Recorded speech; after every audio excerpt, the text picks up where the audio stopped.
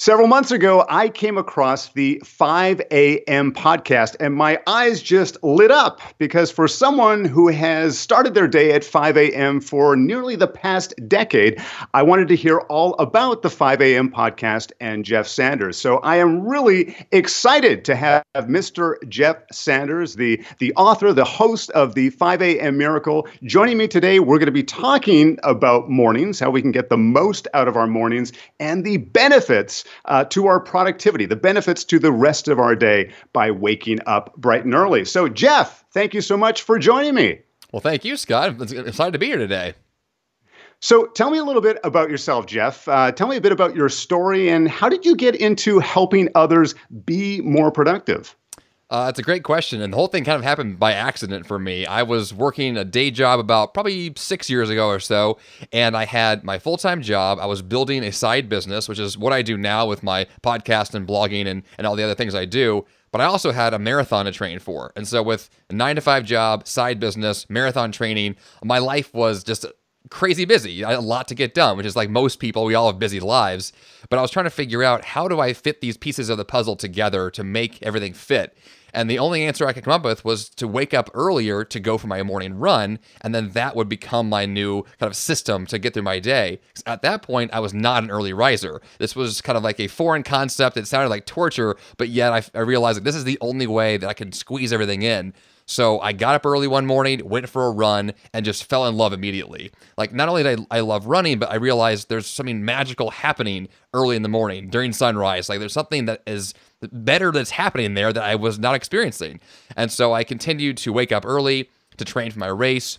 And then over the course of the next few months, I finished the race, but I still wanted to get up early, and I wanted to use that time for other projects. And so it became this habit of mine to wake up and utilize those morning hours for something that was important to me.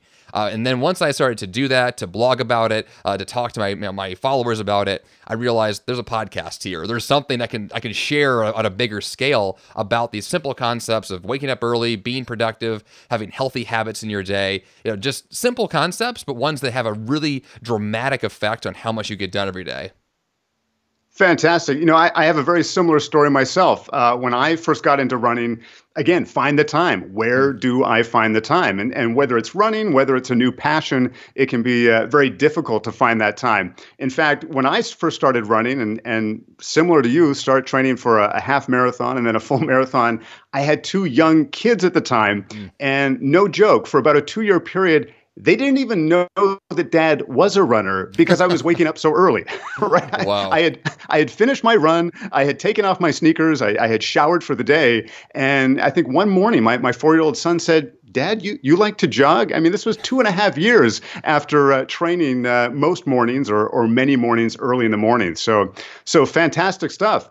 So, when it comes to waking up early, I find that there's a lot of people who would like to do it, right? A lot of people would like to wake up earlier. It may have been a New Year's resolution. It may be something that they wanted to pursue. What do you find are some of the biggest obstacles that stand in people's way from making that jump or making that adjustment? I think for most people, waking up early it's a mental shift, right? We all have these like simple habits that we've over time have just become the way we live, and so we come to believe that the way we live now is the only way we can live. And I think that my story is a simple example of I was not an early riser, and then I became one, and so there was something that happened to make that possible. And I have found that the simplest thing to do is to find something that you really want to do at those early morning hours, right? The last thing I would want someone to do is to watch a video of some guy who has a podcast and be like, this guy said I should get up early, so I'm going to do it, right? That's never going to stick. And maybe one day it will, but long term, the motivation, the reason to get up won't be there. And so like I began with my story was to wake up early to go for a run to make sure I had time for that thing I was passionate about. And so for most people, that's the key thing. Like you find that thing that you want to do, and all of a sudden it's not difficult to go to bed a little earlier, to wake up a little bit earlier, to use your time a little differently. And all of a sudden those obstacles, those excuses you've made for yourself don't really apply anymore because now you're looking forward to doing something that you've not been able to do up to that point. So for me, it's very simple. You find that thing you want to do, and then you build the time in for it. And ideally, that time will be earlier in the day where now you can have that focused time to get those things done.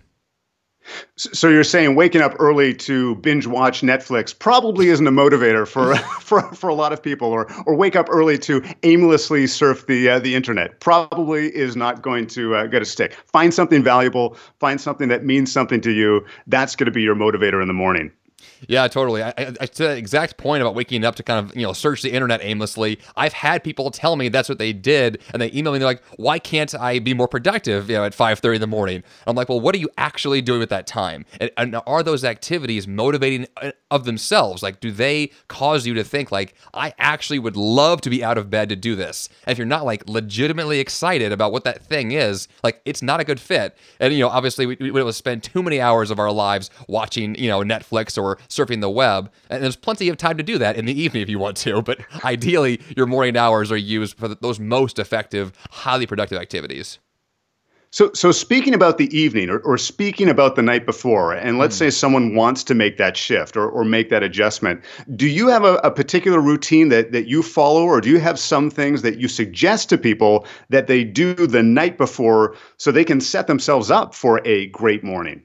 Yeah, it's a great question, because really an ideal morning begins the night before.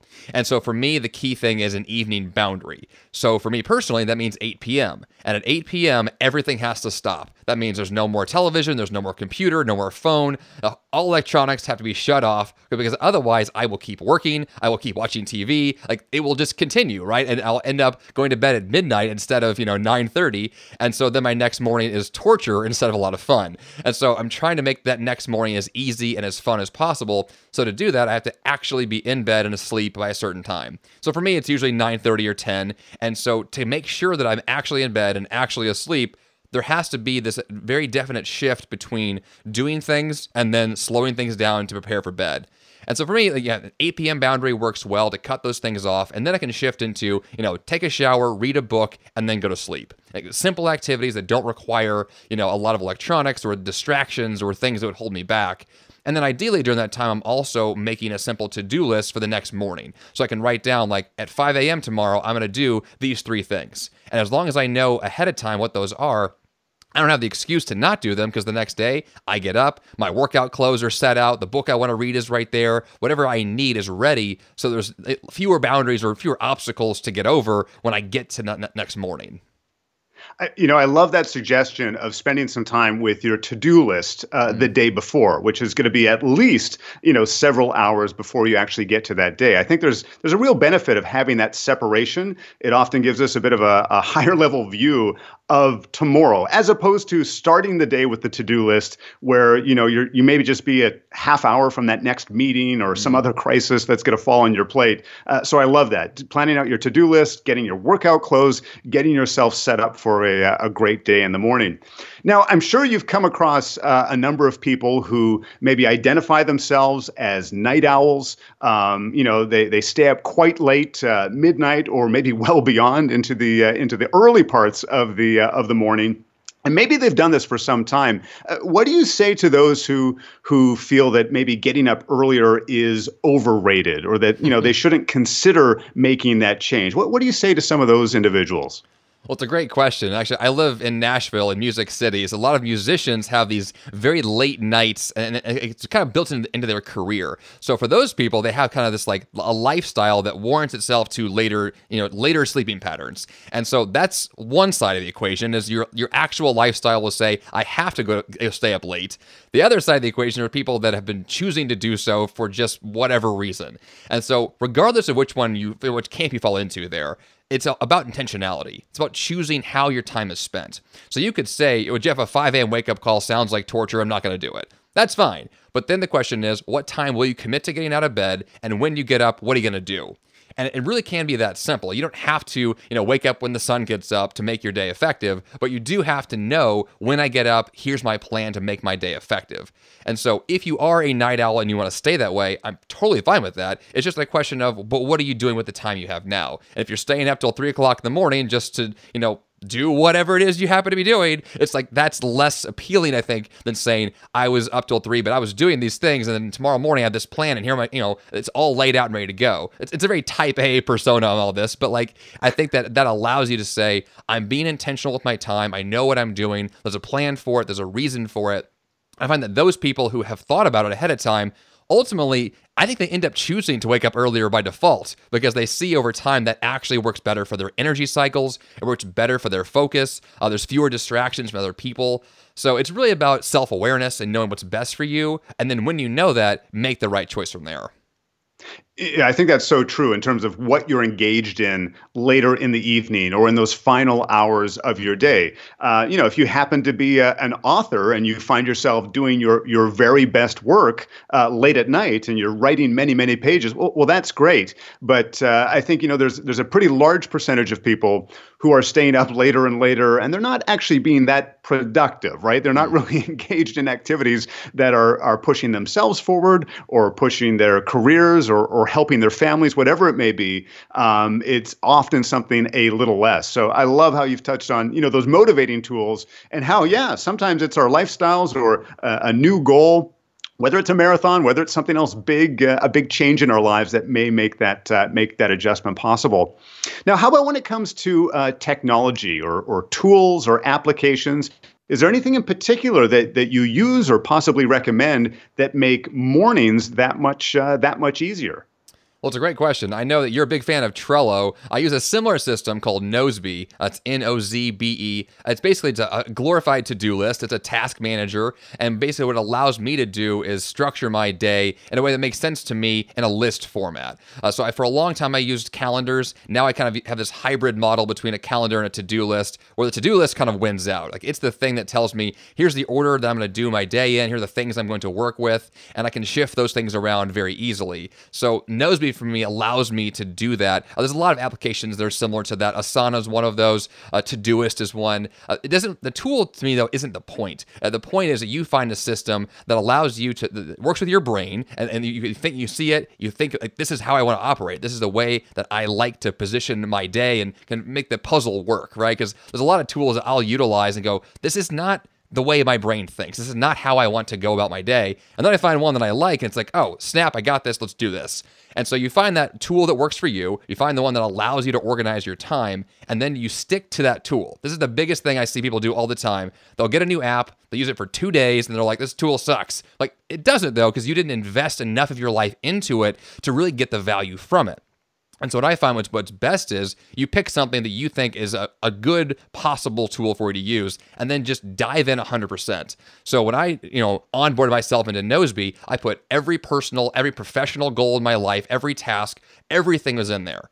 And then I committed to it for at least 30 days and said, I'm going to give this thing a real legitimate shot. And 30 days later, like, it was just part of my lifestyle. It was the thing I wanted to continue to use because I understood the program. I knew all of its, features. I knew how to use it well. And I had optimized that system for my life. And I think that's a really big missing piece with technology, is that we just want to kind of download this latest cool app and then we delete it the next day, or we forget about it. Like, you really got to dive in and say, this is my tool. This is the thing I'm going to commit to. And when you do that, that's where the value really shows up.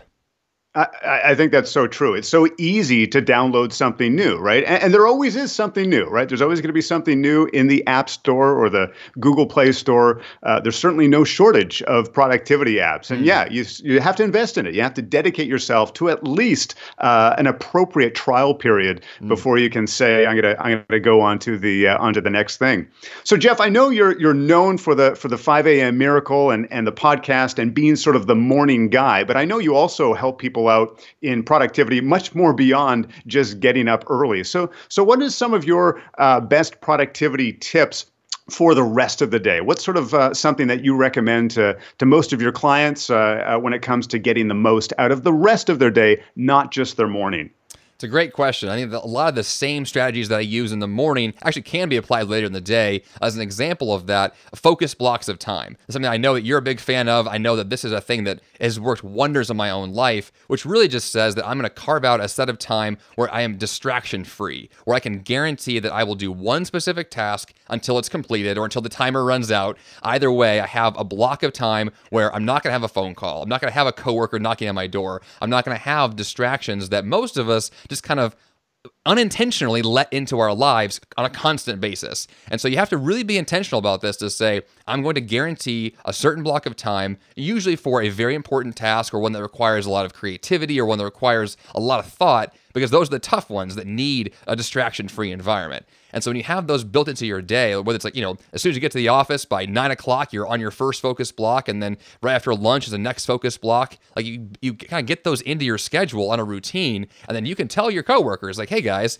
don't talk to me from 9 to 10. I'm not available. And they will listen, and hopefully they'll do the same thing with their own work. And the next thing you know, the whole office culture, that everybody is having their focused time, and then everybody is getting more stuff done. And so for me, like, that's a phenomenal way to say we're all going to get more done because we're not going to distract each other in trying to do our best work.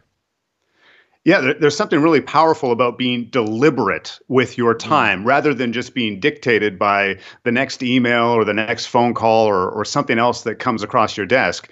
No matter what your working situation, whether you are self-employed or whether you work for a large organization, I mean, you're in control, right? It's your job, it's your life, it's your career. Sometimes we need to start acting like it. So I love that. Be deliberate, block out some time, block out your schedule for your most important work. Well, Jeff, it's been absolutely fantastic having you here on Simpletivity. Where can people learn more about Jeff Sanders and the 5 a.m. Miracle? Well, great question, and thank you for being on the show today. I love the fact that I had the chance to be here and talk to you. JeffSanders.com is the website. My podcast, The 5 a.m. Miracle, is on iTunes. I can find my book, The 5 a.m. Miracle, also on Amazon. So I'm all over the web. Just Google me. You'll find me. Fantastic, Jeff. Well, thank you again for joining us today. And, for the rest of the viewers here on Simpletivity, whether you're watching this bright and early at 5 a.m. or late in the evening, we hope that we've given you some food for thought. I know Jeff's given me some great ideas how I'm going to maybe adjust some of my evening habits so I can have even that much more of a powerful morning. And remember, being productive does not need to be difficult. In fact, it's very simple.